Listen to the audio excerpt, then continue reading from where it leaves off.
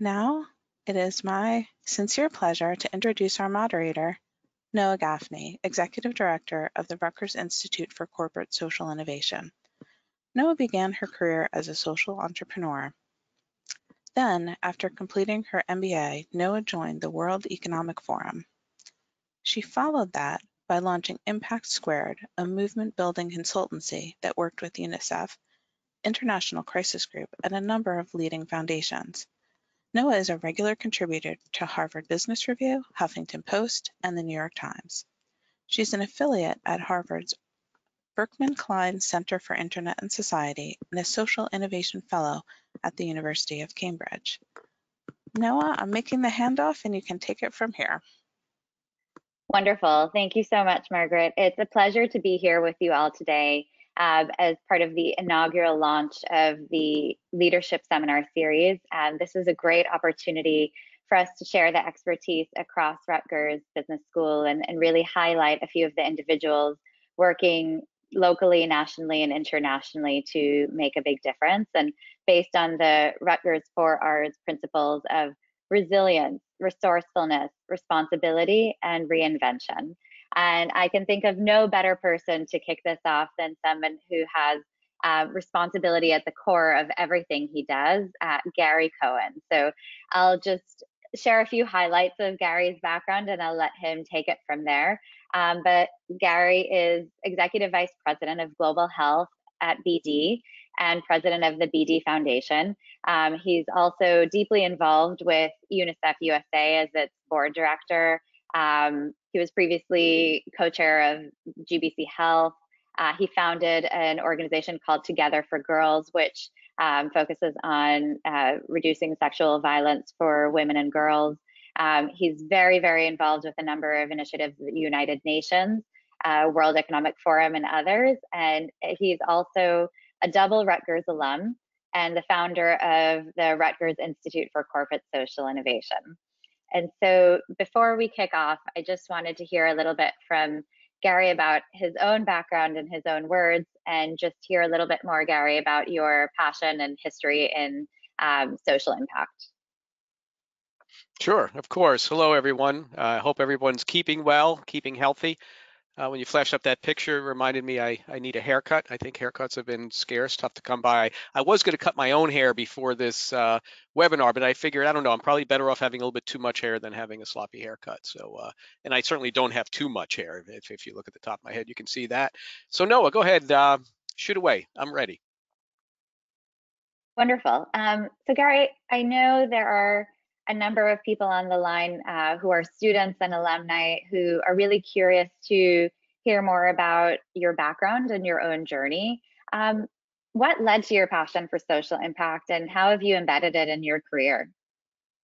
Well, I have to say, as in many things, I can't say I had anticipated things would turn out exactly as they did. As you mentioned, I'm a double Rutgers grad. I graduated from Rutgers College, the former what was called Rutgers College, now College of Arts and Sciences, in 1980, to show my age. And then in 83, I worked for 1 year in what was truly a dead-end job, and then went back full-time, got an MBA from what's today Rutgers Business School. That was a great experience for me. I actually was recruited by BD on campus, although that job didn't open up for 4 months. So I went to work for Maidenform, which was a company founded by my grandfather's sister. She had invented the bra and started the company Maidenform.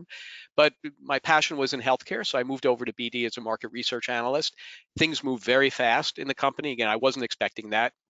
From entry level, I was leading the company's largest business 11 years later, and then led another business, and then led European operations, and then was a finalist for CEO, one of 2 finalists in the late 1990s. The other finalist was given the job, and I was very pleased to run the medical segment of the company for 10 years, which was about 65% of the company at the time.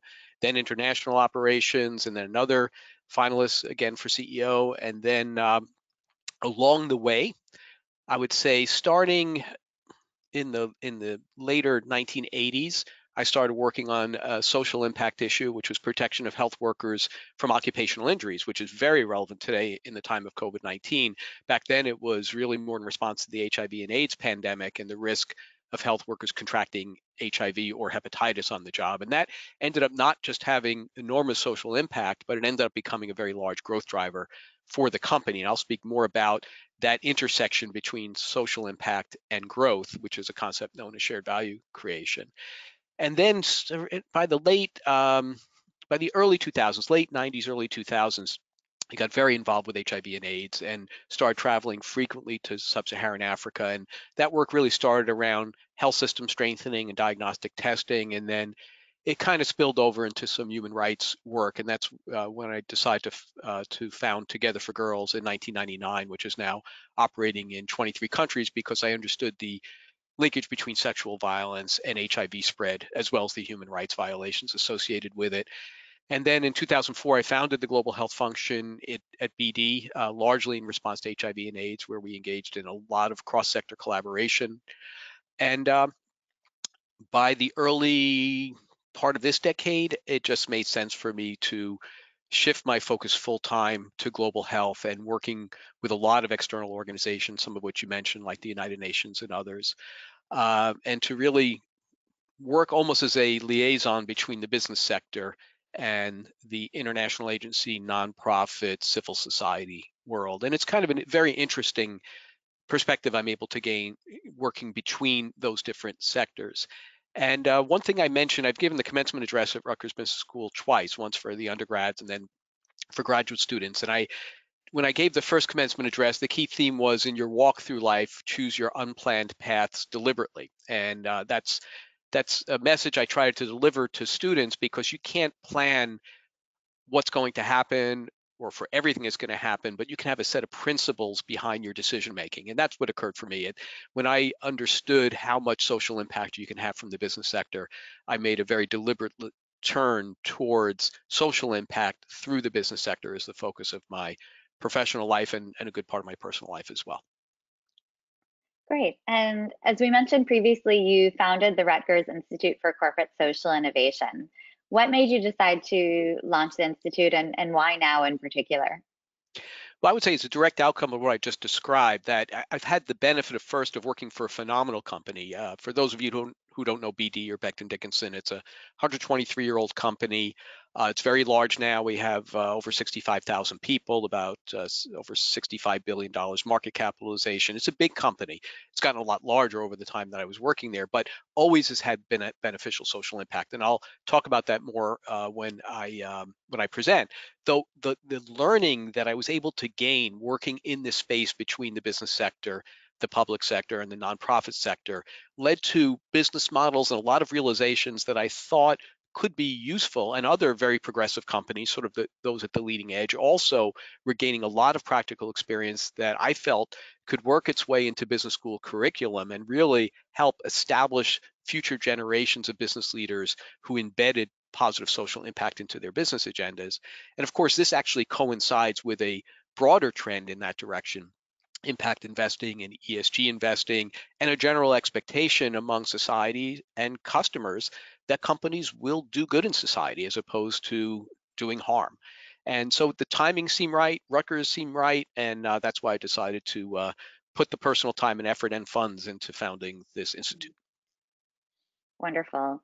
And of course, as we see, this is a broader trend, and with the COVID-19 pandemic, this is becoming more and more of an issue and coming to the fore even more. And so with that, Gary, I'd like to hand it over to you. I know you have a presentation talking about BD's work in this space and how that relates to corporate social innovation. So I'll hand it over to you. Okay, and hopefully everyone can see my screen. Maybe just a quick affirmation. Noah, can you see the screen? Yes, absolutely. Okay. You can see it, then everybody else can see it. That's terrific. So indeed, I would say that COVID-19, excuse me, let me get back into slideshow, has many, many companies now practicing corporate social innovation, whether they realize it or not. You know, a global crisis really has a way of fixing our attention on the common threat. And what I'm going to go through here is a little bit of background on what corporate social innovation is. Not a lot of time there. We can spend more time there in a future webinar, but just a grounding. And then I'm going to go into, as an example, how the place where I'm still employed full time, how BD is responding to COVID-19 as an example of how the principles of corporate social innovation are put into play during a major crisis. But let's start just by defining this, because corporate social innovation is not a term of art that people would instantly recognize and have a common view of. So this is the definition that we've been using within the Institute, that corporate social innovation integrates a company's full range of capabilities and assets within innovative business models to achieve positive societal impact while advancing the success and the sustainability of the enterprise. So this is not strictly, as you'll see in the next slide, about philanthropy or just strictly about doing good. Good comes out of corporate social innovation, but it's also about supporting the success and the long-term sustainability of the business itself.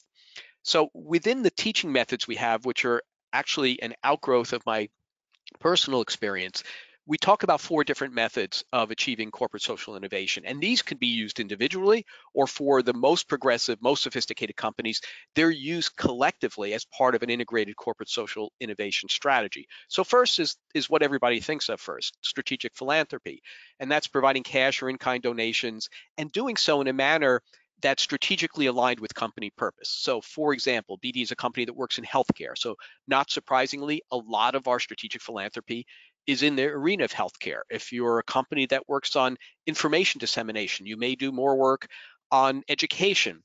If you're a company that's in the broad food industry, you might focus on nutrition. So that every company, in my view, can have a linkage through their philanthropy to something that also supports their purpose as a company. The second is corporate social responsibility. This is a term that really became popularized in the prior decade. And here it's companies using their core competencies, not just their treasure, not just their cash and product, but their know-how to achieve a positive social impact, but in a manner that doesn't have a direct linkage back to business impact.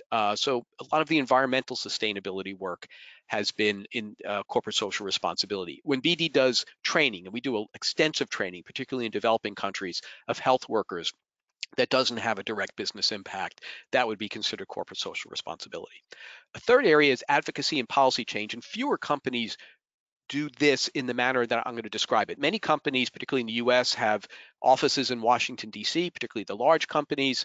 They may be doing lobbying, traditional lobbying in the company's interest, but when you use your advocacy and policy change and your influence on laws, guidelines, and regulations in the public interest, for the public good, in areas where you as an organization have expertise, you have depth, that's how this one would work as a method of corporate social innovation. So I mentioned before protecting health workers. We ended up doing work that led to changes in national laws in the United States and then changes in guidelines and regulations throughout the European Union to protect health workers. I was standing behind President Clinton in November 2000 when he signed the first national law to protect health workers from sharp object injuries. And that not only drove great progress on the issue, it was also ultimately beneficial to the company because we were able to upgrade and refresh our products, needle-based products, in order to protect health workers. That would be a big example of using advocacy and policy change. And last, which I briefly mentioned already, is shared value creation. And these are using business models, commercial strategies focused on a positive societal impact. So developing a new product or service, for example, that fulfills an unmet societal need, and this should be a need that's well recognized in society, not just a priority of the company, and by doing so, you create business opportunity. And Michael Porter and Mark Kramer of Harvard have really popularized this term and have been the practice leaders. And Harvard has a course specifically devoted to shared value creation, much like now Rutgers Business School has coursework specifically devoted to corporate social innovation.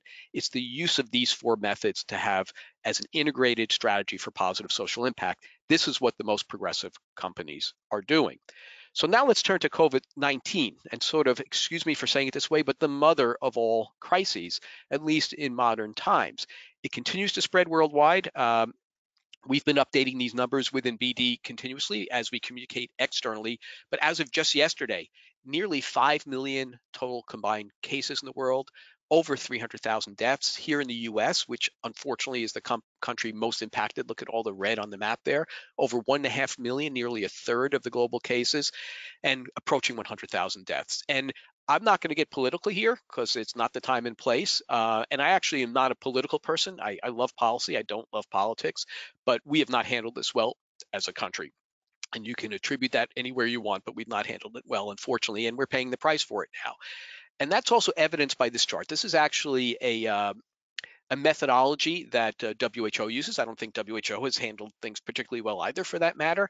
But what this shows is the cascading impact from a global pandemic such as this, and what you need to do to keep it under control, and what happens when it gets out of control. So really, items 1 through 6, if they're done really well, strong communication, identifying cases early on, and then doing what's called contact tracing. Contact tracing is a proven methodology in epidemiology and public health that you identify someone who is infected, and then you find out who all their contacts are, and you trace and monitor those contacts.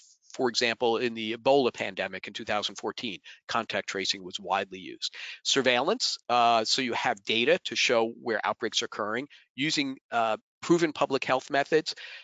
Preventing spread of infection, people know more about hand washing and masks now than we ever have in this country, and then using laboratory testing. And this has been actually one of the big things that's been insufficient. The countries around the world that were very aggressive with lab testing early on got the pandemic under control much more quickly. If you do those first 6 things really well, it doesn't get to broad proportion. What happens when you don't, and this is the situation we're in here in the US, is then you're getting into case management, because you have a lot of sick and unfortunately some very sick people, and that causes hospitals to be overwhelmed, as has happened, crowding out other procedures, ICUs that can't possibly take care of the number of people coming in. And ultimately, that cascades into a social response. And literally in the US and in many other countries, most countries now, needing to shut down societies. So what we've seen, and the reason that arrow gets a darker red as you go down, is we've come down this pathway to more of an out of control situation. Now, at the risk of being overcritical, I don't want to be overcritical. This has been a really tough thing to handle.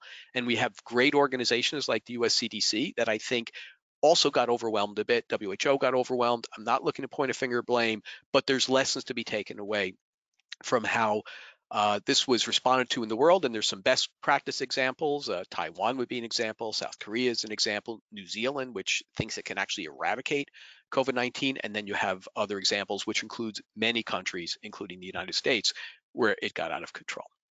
This, of course, was exacerbated by shortages of vital supplies, personal protective equipment. One of the reasons that masks weren't recommended early on in the US was because there was knowledge that there wouldn't be enough masks. Who thought even about toilet paper running out? That was the big thing everybody was going for early on. But vital medical equipment like ventilators, swabs to do diagnostic tests. There's really only 2 major manufacturers of swabs. And of course, all these companies were doing everything they could to ramp up production. I'll talk more about that in a moment on the BD side, but it couldn't keep up, and diagnostic tests as well. So I'm going to shift now into an example of how we've mobilized within the business sector, but this mobilization is going on, as you know, across all sectors. And much of the work that I've been engaged in, and most of what I've seen in shared value creation, if you're going to tackle a really big social problem, you need to work across all the sectors. The business sector alone, certainly not one company alone, is not going to solve a major problem. Government alone is not going to solve a major problem like this, and other problems as well. It's not just COVID-19. Nonprofit organizations on their own aren't going to do it, and you need to engage civil society. So without going through all of the sub-bullets here, suffice it to say, major issues like COVID-19, HIV and AIDS, maternal and newborn mortality is another area we're working on. Sexual violence is an area I'm working on outside of my work directly in BD. All of these require cross-sector collaboration. I would say you can't tackle a big major global issue or even countrywide issue without working across the sectors. So for COVID-19, it's been all hands on deck in BD. We are a healthcare company, medical supply, diagnostic, med tech company. And as such, we have a critical role to play. And in fact, it's fair to say, if we stop producing, hospitals stop operating. That's how fundamental we are to hospital care. And when we started mobilizing, we sort of turned all of our attention to what we could do to address the COVID-19 pandemic. And these 8 things, I'm not going to go through all 8 of them. In fact, I've chosen 4 to go through for today's purposes, just for time management. These 8 represent a huge amount of work that's going on across the 65,000 plus people we have in the company, more than half of which are frontline. You know, you can think about health workers being frontline and food workers being frontline, distribution workers being frontline. Manufacturing workers who are producing vital medical supplies are also frontline workers, and they've had to continue working with some personal risk, because anyone who's out there in the environment now has some personal risk, to ensure that hospitals could do what they need to do. So I'm going to go through the four that I've highlighted. First, diagnostic testing. I never thought there'd be a time in human history where diagnostic testing would be in the news literally every day. As a diagnostics manufacturer, we never would have anticipated that. We've been doing everything we can to scale up diagnostic testing. And as I mentioned before, it started with swabs. There was a tremendous shortage of the simple medical device that you need to use to draw a sample for anything but blood-based tests, for nasal tests.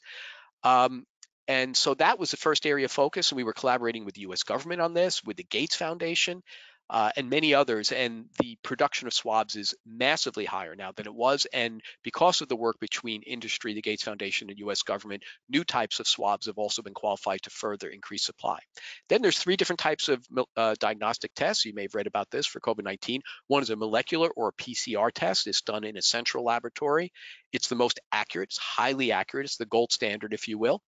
And we have substantially ramped up production of those tests. Other manufacturers have as well.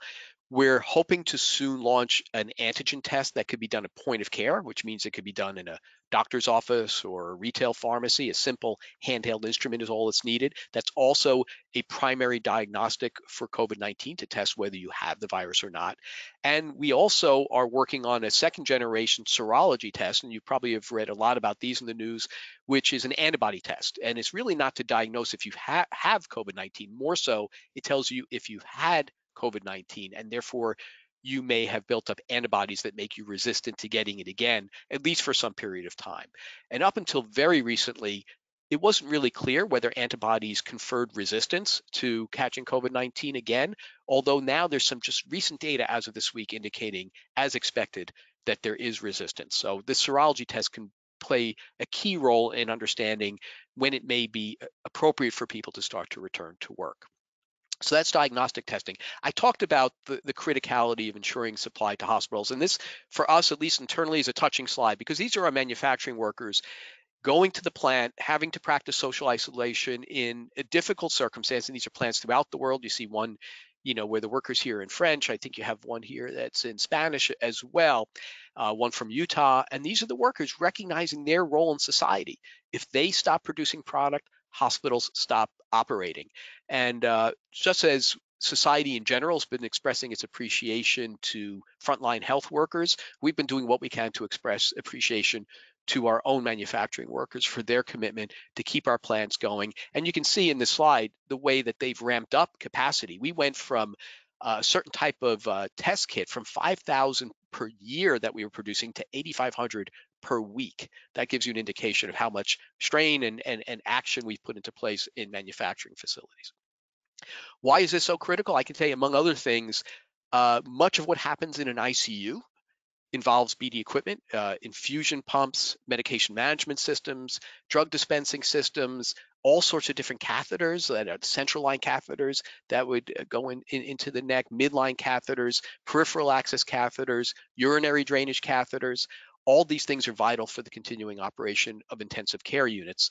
And again, we've had to ramp up production to keep pace, much as hospitals have had to ramp up the beds, the number of beds available in intensive care units. And that's really evidenced in the next slide. We were also engaged in helping stand up these field hospitals in places like New York City and Chicago, and outfitting them with infusion pumps and medication dispensing systems and critical care devices so that they could start to care for patients. And this was done in many places throughout the world, as well as expanding training that we've done with new clinicians entering the workforce, and also cross-training our own people to be able to handle a broader set of responsibilities. And by the way, I'm going to also speak about the work that our frontline workers have needed to do to go into hospitals and service medical equipment. We've had people who've had to continue to work in the hospital environment. We have today about 45% of our workforce working from home, those who are not frontline, people such as myself. I've been working from home since March 13th, but about 55% of our workforce continues to have to work, much like food workers have to continue to work. part of this collaboration also, I mentioned, is working with governments and global health agencies. And I don't have the global health agency slide in the presentation, but in terms of governments, we've been working with governments throughout the world. We participated in some of the White House press briefings on expanding access to diagnostics. You can see how diverse in this slide the countries that we've been working with: Mexico, India, Singapore, Canada, working with the European Commission. And all the work we've done for many years, even for decades, on cross-sector collaboration meant that we didn't have to start these relationships for the first time right in the middle of a crisis. And I would recommend to any company that may seek to use advocacy and its policy activities for positive social impact, don't wait for a crisis. Build those relationships, because we've had the benefit of very high trust in our relationships. Those that we are working with, whether it's a government or whether it's the Gates Foundation or the World Health Organization or the Global Fund for HIV, AIDS, and Malaria, TB and malaria, they know us already, and we built up trust. They know our motives are aligned with theirs, and that makes it very natural then to team up and work together at a time when you're in a crisis situation such as we are now. And I've mentioned a number of different areas. I've talked about things that are that are corporate social responsibility. I've talked about shared value creation. I've talked about advocacy. We've also been very engaged in philanthropy, and particularly in supporting frontline nonprofit organizations working all over the world. We've so far given out almost $3 million, just under $3 million in aid to a pretty broad cross-section of different organizations. As you can see here, I won't read them all off, but they're working in the US, they're working in Europe. The earliest ones were working in China. China Red Cross was one of the first ones we started to support.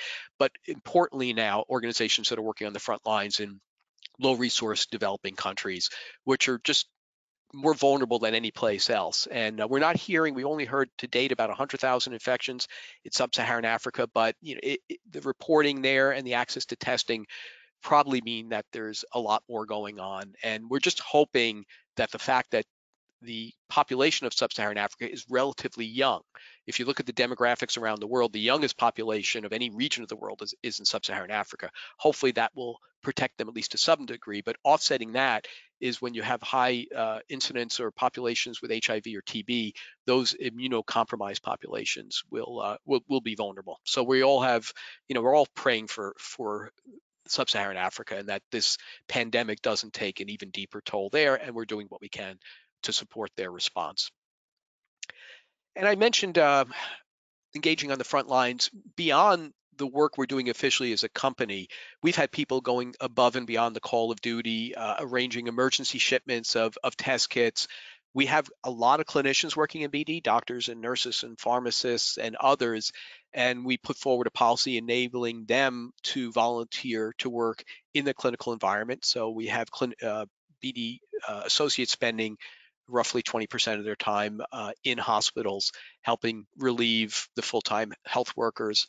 And as I mentioned, we've been coordinating with governments to help allocate supplies. And I already mentioned that we have service engineers going in to the healthcare environment to service equipment. And these pictures, all these pictures, this is not stock art. These are all real pictures of our people either working with the U.S.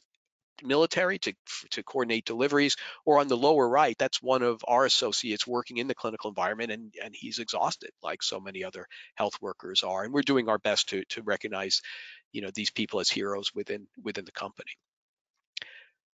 So I mentioned that on the policy side, we've been doing this for some time. And in general, I would say as an organization, one of the reasons I've stayed 36 years in the same organization, which is almost unheard of these days, is because this devotion, this purpose-driven drive to use our capabilities to accomplish good, particularly with respect to unmet health needs, has been embedded in the company pretty much since its founding. And there's a very proud history there. And having been there so long, I'm kind of one of the historians as well. I'm not going to go through all these, but I can tell you that we were engaged in the first uses of human insulin back in the 1920s, in the first deployments of penicillin. Penicillin, the first antibiotic, was just kind of discovered in the late 1920s and wasn't put into use until 1942 during the Second World War as a way of treating infection on the battlefields. The method of drawing blood into an evacuated tube, which you can see on your lower left, that was invented by BD in the late 1940s. We had developed the first sterile disposable medical device in response to a request from the Red Cross in the early 1950s, and the picture on the upper right is Jonas Salk during the famous Salk polio human clinical trial, still the largest clinical trial in history. 1 million children across all of the United States were tested with this vaccine, which turned out, fortunately, to be successful. There weren't enough medical devices, injection devices at the time to do that trial, so BD scaled up the first sterile disposable injection devices. They were still glass at the time, and provide them on a nonprofit basis for the Salk polio trial. And then more recently, things we've done in tuberculosis and HIV, healthcare worker safety, safe immunization of children. This is all part of the history and sort of the underpinnings of the type of work we're doing today for COVID-19. And starting, as I mentioned, in early 2000s, I had founded the global health function at BD. And this is a function within the company that works across all of the company's businesses and most of the geographies through cross-sector collaboration to address major unmet health needs in the world. And I'm not going to go through this in detail. This is sort of an artist rendering of what we're doing, but you can see COVID-19 on there, and I talked about that in detail. But there's even more detail behind each of these other areas that we've been working on for some time. And in all cases, we're working in collaboration with either government agencies. We've had, for example, up top, Labs for Life. That's a partnership with the US government, the State Department, CDC, and PEPFAR, which is the President's Emergency Plan for AIDS Relief. It was founded by George W. Bush during his administration. We have a partnership going on now on its 12th year, where we strengthen laboratory systems throughout sub-Saharan Africa, also in India, as an example. Antimicrobial resistance is an area I've been very deeply involved in, has a lot of parallels to COVID-19. We're engaged in many partnerships there as well. And I would say this is, of course, unique to BD as a company, but any company that has the potential for positive societal impact, and I believe all do, can be thinking about who could be their key constituents, their key stakeholders, and potential partners. And if they devote themselves, they devote their capability for positive social impact, they will find these other sectors and these other partners really interested in engaging with them. And then just broadly, as I mentioned, this is why I founded the Institute for Corporate Social Innovation at Rutgers, because I felt that we're still in the early stages. We're still no further than the first quartile, in my opinion, to speak very generally, of the opportunity for positive social impact from the business sector. And we need the business sector engaged in this. Governments cannot do it all on its own by any means. Nonprofits can't do this all on their own. And businesses have unique competencies in efficiency, in resource deployment, in know-how, and in taking things to scale. And one of the unique things about shared value creation is if you have a business model that has positive social impact, you can completely take it to scale. You can take it as far as the business opportunity goes. So I really was interested in seeing these types of capabilities embedded in business curriculum in a very practical way, adding to, let's say, the more academic-oriented work that may already exist in business curriculum, and bring in some of these experiences from companies that are really good at this as a means of helping inculcate this in future business leaders and students, but also sharing it with other companies, which we do very openly to encourage them to follow this type of pathway. And the benefits back to the company: first, you're going to have better customers, more loyal customers if they think you're a good company, and vice versa. If they think you're a bad company, they're going to steer away from you. It builds trust. I already talked about the importance of trust and stakeholder relationships. You actually can get information on new markets. Much of the work we've done in the developing world has given us insight on unmet needs that could create new market opportunities for us and help us expand our geographic expansion. Needless to say, when the CEO of BlackRock in his letter to shareholders 2 years ago came out and said, look, companies need to be driven by social purpose, and if they're going to invest, they want to invest in companies that have positive social impact. There's a growing community of investors, probably for a company like BD, maybe 20-25% of our investors now are looking at social impact as a key criteria for their investment. And by the way, they're the best investors. They're the ones investing for the long term. They're not just looking to get in and out of the stock short term. So this is important also for companies to attract investment for their own capital, their own share prices. It also is very good internally, generates a higher level of workforce motivation and engagement, particularly among millennials and younger. I would say among everyone, but if there's a lot of students listening to this webinar, my guess is you're looking in your career not just for career success. Most of you are likely also looking to accomplish something, to accomplish something in your life. We have this saying in BD that you can accomplish your life's work through your work life. That's a real opportunity. More companies, if they do that, they'll attract stronger talent. And by the way, doing good keeps you away from doing bad. It's not an absolute guarantee, but if you have a culture within your organization to do good in society, it's less likely you're going to do something bad and stupid. I won't name the companies that have done this in the last 5 or 6 years. They're well known, but my goodness, the damage they did to themselves through missteps, through selfish behavior, went way beyond any benefit they may have ever gained from it. And so I'm going to close there. I think that covers all my slides. I actually don't have a clock in front of me. Now I do, and I see we have 22 minutes left, which should offer us some good time for questions. Absolutely. And we have a ton of questions on the line. So thank you all for submitting your questions. And if you want to continue, we'll be going through them for the rest of the time now. Before we do that, Gary, I do have a couple of questions for you. The first one being, how can companies that are just getting into this space get started? So obviously BD has had a long-standing history. What do newcomers to corporate social innovation need to know? Well, I'm going to start by example, and then I'll generalize it. But it's a big example, and I will call out a specific company, and I'm going to slightly criticize them, and I'm going to compliment them. And the company is Walmart. It wasn't that long ago that Walmart, let's say before Amazon becoming as strong as it has become, they were under threat. But the threat wasn't from competitors. The threat was from their own internal policies of not offering healthcare benefits to their workers, perhaps not paying their workers a lot. That started to impact their reputation. And I think they started to realize that. But then Hurricane Katrina hit. And it hit in an area, not far from where their headquarters is and sort of their presence is. And they started to respond, much like maybe we're responding to COVID-19 now. And they understood that their capabilities in distribution, their access to food through their food distribution, they were able, water, essentials, they were able to start deploying those things. And they start to get it. They start to, wow, if we're able to do this and have such an impact, maybe this should become part of our business strategy. I actually learned this from Michael Porter. And since that time, I have to say, Walmart has been doing a lot of good things. And I'm not here to praise them. I'm not here to criticize them. I'm here just to observe what's happened with Walmart as a company. They're doing a huge number of good things. They kind of got the religion, if you will, that doing good in society is actually going to be good for business. So the way I would generalize that is not to say companies just need to take stock. Think about what industry you're in, what expertise you have, and how that affects society. And you will find areas that if you just shift your paradigm, so much of this is just mindset. And you shift your mindset from saying, really, I'm only concerned about what competitors are doing and where the threats are coming in from and my own survivability, and maybe I'm concerned about my personal income. That gets you in the wrong place. You think about, wow, I have all these capabilities. I have a talented workforce.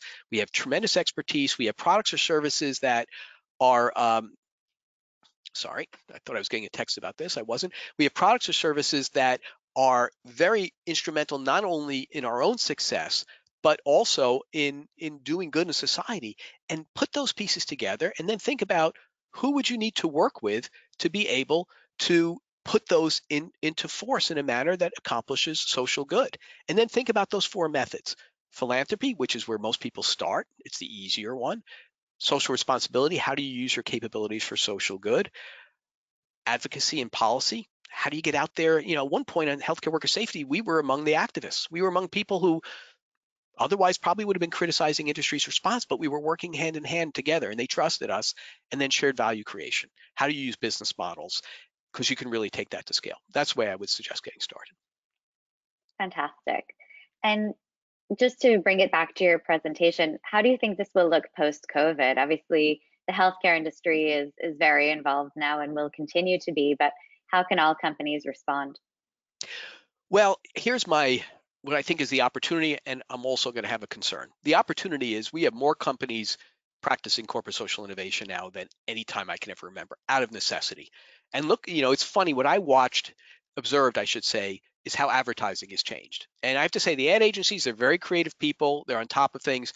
You can hardly watch a commercial now that doesn't have a COVID-19 tie-in, because if they don't, they're probably considered irrelevant. And then there are some really good ones that are saluting health workers, or the ones saying that, hey, our workers in supermarkets are frontline workers too. I completely agree with that. Thank goodness we're appreciating like never before people in society who probably were overlooked before. And now we know that the fact that they're willing to go to work is the reason we're able to sustain ourselves, because we can get our nutrition by shopping. And then you have others, I won't name the company, but there's one saying, hey, we really care about you, and that's why we're offering low rate financing on your next new vehicle purchase. It just doesn't work for me. But everyone's tying it in. So I think right now everybody's thinking about it, and that's the opportunity. The concern is they don't maybe even realize that they're practicing corporate social innovation. Companies are just doing this kind of instinctively now. Do they realize, much like Walmart did in response to Katrina, that this is actually a better way of doing business? And you're going to have more loyal customers, a more dedicated workforce if you keep at it. So that would be my key message. Take stock of it. Take a step back at some point and say, what are we doing now that's different? How do we keep that going? How do we take on another big problem past COVID-19 when eventually we get past COVID-19? And to talk about the post-COVID-19 world, we have a question from Amanda Gardner, formerly from one of our partners, Verizon. And actually, the question is, how will BD engage post-COVID around the environmental and societal impacts of the pandemic? And will there be some sort of response there around the economic conditions, for example? Well, the question about economic conditions is a very good one. I think we haven't seen the full impact yet of the economic ripple effect. I can even use the term fallout that will be an outcome of the record high levels of unemployment. No one knows exactly how that is going to play itself out, and there is a lot of stimulus going into the economy. I like the direction now Congress seems to be willing to go to put that stimulus into keeping people working rather than just taking care of people who are out of work. It should be both, but countries in Europe and Asia have put much of their stimulus into keeping people working, keeping them in their jobs, and then bringing that over to the point where it could be sustained just through regular economic activity. But BD will remain engaged. I mean, we are in this industry, and preparing for future pandemics is one of the ways that we will keep engaged. Preparing for vaccination is a very big issue for us because we're the world's largest supplier of injection devices, and we're really pushing governments now to say, look, you got to plan ahead. You know, if you need 1 billion injection devices, we can't just flip a switch and turn that on. We're ready to plan ahead with you now so that we can be sure we have what we need. Everybody thinks about the vaccine or the drugs. In our industry, we're always a little bit of the Cinderella because people don't think about the devices or the diagnostics, but you can't do the drug delivery or the vaccine administration unless you have the devices and in many cases the diagnostics. And then the economic impact, well, we've been doing a lot. We launched a fund to help our own associates. We've had to furlough some associates because unfortunately elective procedures are way down as a result of COVID-19, and that impacts our business. But we put a fund in place to help those associates who are furloughed, and that's within the organization. And then through our work in philanthropy, supporting organizations that are helping the most vulnerable, that is a significant way. And then hopefully by restoring our own economic performance so that we can continue hiring. We have a hiring freeze on now for all non-essential positions. We're in the same boat there as most companies are in. And I guess in our case, we're fortunate that we're in an industry that is not as impacted as industries such as travel, sports, entertainment. That's going to be a tougher recovery from them, but hopefully at some point, the new normal will kick in. It won't be the normal we all once knew, but it'll be a new normal. And, in as much as we're not going to go back to the way it was, I do think now people are so fixated on what's happening that they think this is going to be like this forever. It won't be like this forever. It'll be like this for some period of time. Things will gradually start opening up, but we will recover to a new normal with hopefully an ongoing recognition of the risk of pandemic diseases, the need to practice good hygiene, infection control, the role of diagnostic testing in society. These things I'm hoping will remain with us so that we're better prepared for future pandemics. Great. I'm just going to try to go through as many questions as I can, but there are so many. So this is an interesting one. How does the budgeting and go, no-go process work for corporate social innovation at BD? Is this a cross-functional committee? How does it work? Well, it would probably sound really good if I told you that, this is all just an extremely orchestrated process that follows a particular flow, and it's been published in the Rutgers Business Review, and the top 3 consultants are now teaching on it. But it's not that clear cut. It varies by the different areas that I mentioned, the different methodologies. I'd say a lot of it is need driven, which I think is really important that we're responding to, or in some cases even getting ahead of key unmet needs. And then it varies. If it's philanthropy, we have two methods. We have a budgeted philanthropy called social investing budget, which has a committee, an internal committee called the Corporate Contributions Committee. And then we have a foundation, which is an independent legal entity and it has its own board. And they're the ones who propose and then agree upon, decide upon, and approve philanthropic donations. Corporate social responsibility varies by area. We have a sustainability group in the company that works on many areas, including environmental sustainability, and they have their own projects and activities that they engage in. Within the global health team, a lot of what we do is CSR, and we have our programs that we propose are cross-sector collaborations, and those get budgeted each year. Our advocacy and public affairs work is done both by our public affairs personnel. We have not only an office in DC, we have about 30 people working in public affairs throughout the world, in countries throughout the world, and our global health team engages in advocacy and policy work as well. And then shared value creation is within the operating units, although our global health team has been a center of excellence for working with the operating units on further promoting shared value creation. So it's kind of spread throughout the company. And I'd say the glue that binds it together is the culture of the company and the purpose of the company. Our case is called Advancing the World of Health, but it's a purpose devoted around our impact on society. Fantastic. And can you give examples of how this enables more effective market penetration? Obviously, it's great for the company, and it's also been great for your growth. So I'm really curious to hear more about that as well. Well, I can give some specific examples.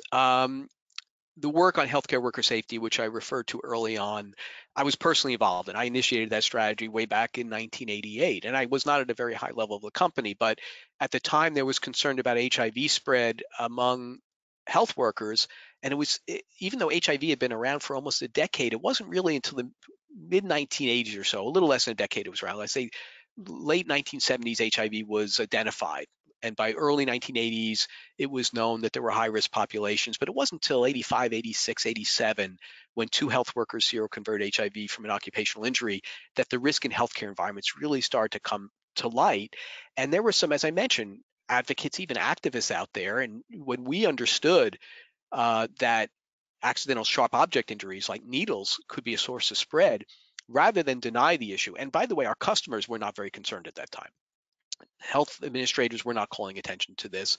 They would say, well, the nurse was being careless, she stuck herself or he stuck himself after doing a procedure. But we understood that as the leading producer of needles, that we were in a strong position to do something about it. So we actually started partnering with the activists. And once they understood that we were on the same page and that we would support what they were trying to accomplish, we were able to collaborate with them, in some cases, collaborations that continued for 30 years. And then we started investing massively in adding additional protective features to the devices, integrated into the devices as we were working on policy. But even that wasn't enough because there wasn't really a lot of awareness of the issue.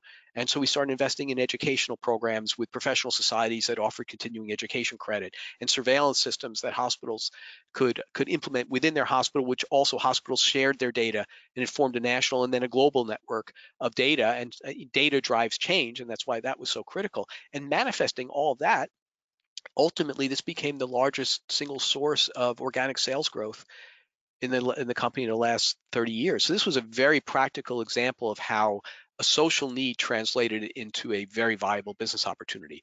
That's also happened with HIV and AIDS. It's happened with childhood immunization, making childhood immunization safe. Disease was being spread due to reuse of single-use immunization devices, let's say inappropriate reuse, and we developed a very low-cost technology for pennies that would be physically impossible to reuse. Again, we collaborated with major agencies and eliminated that category disease spread among the world's children. Those are all examples where we had to use our business capability to achieve the social impact, and by doing so, we also created a business opportunity. Fantastic. And just going back to the data question, actually, somebody's asking about data that shows that companies that do good also do well financially, and we can answer that as well through the Institute's perspective, but I'm just wondering about your perspective as well. Well, the first is the quiz. Who is the term "doing well by doing good" attributed to? No, I know you know the answer because I put this question in front of you, and I can't see your responses, so unfortunately, I'm going to have to give the answer. But anyone who said Benjamin Franklin would be correct. Imagine the notion of doing well by doing good in business goes back to Benjamin Franklin.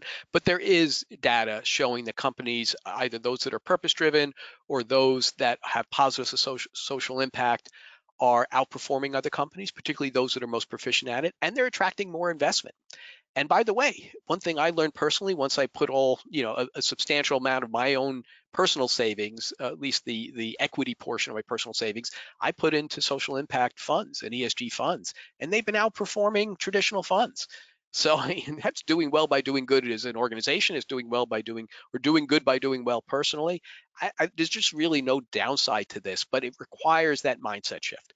If business leaders are just going to think in a traditional sense, motivated by threats more than by opportunities, motivated by personal gain rather than beneficial collective impact, then it doesn't happen.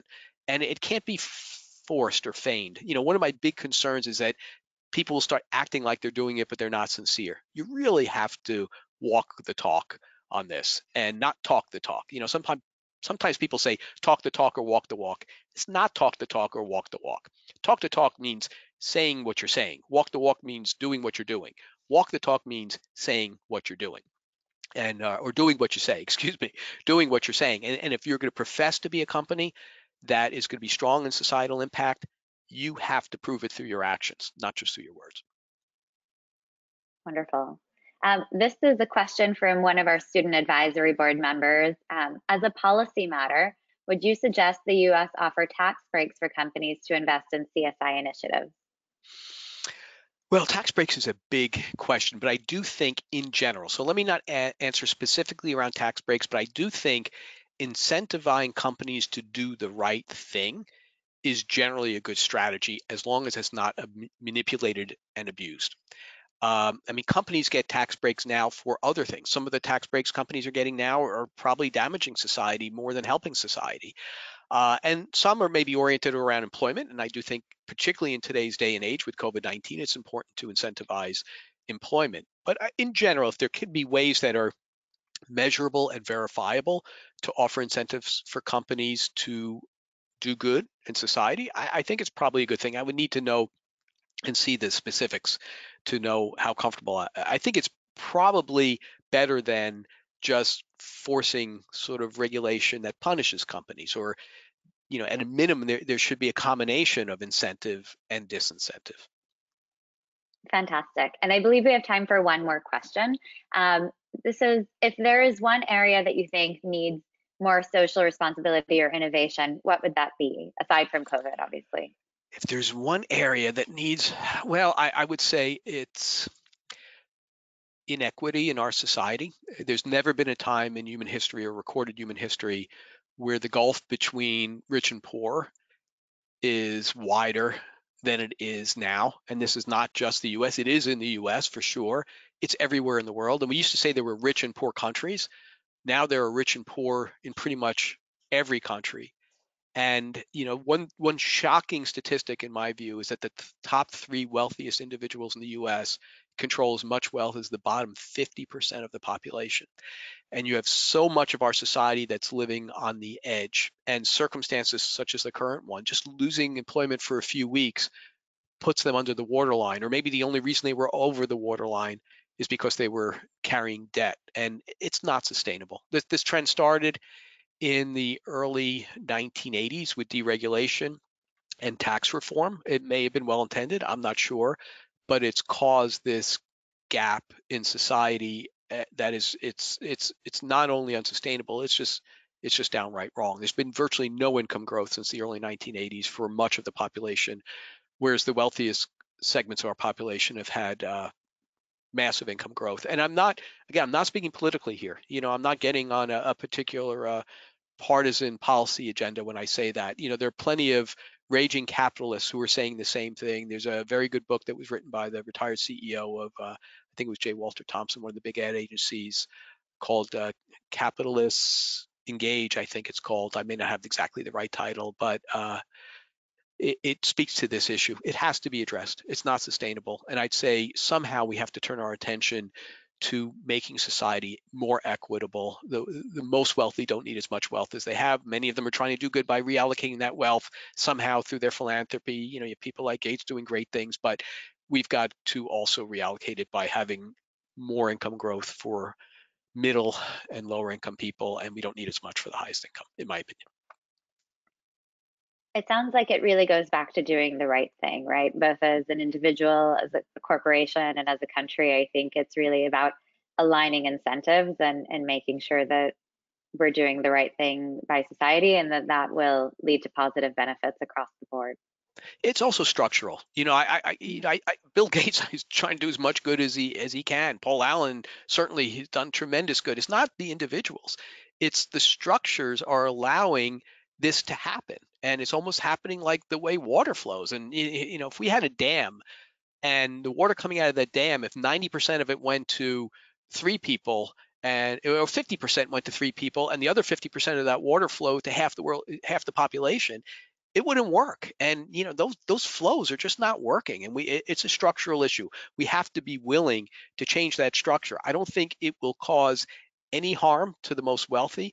It can do tremendous good for those who really deserve at this point to have some income growth. And if there's any good that comes out of this pandemic, I think there will be a number of things that are good that come out of this. We would never wish it upon ourselves, but the appreciation for the vital people in society who keep society going, they deserve to have a more balanced life and not be living on the edge the way they are. And this is, again, it's all over the world. It's not just here, but it is here. We're the wealthiest country in the world. So much of that wealth is in private hands. And that's why we're not getting, greater benefit from it. And, and again, I'm not speaking politically. I'm not so far to the left or to the right. This is just the right thing to do.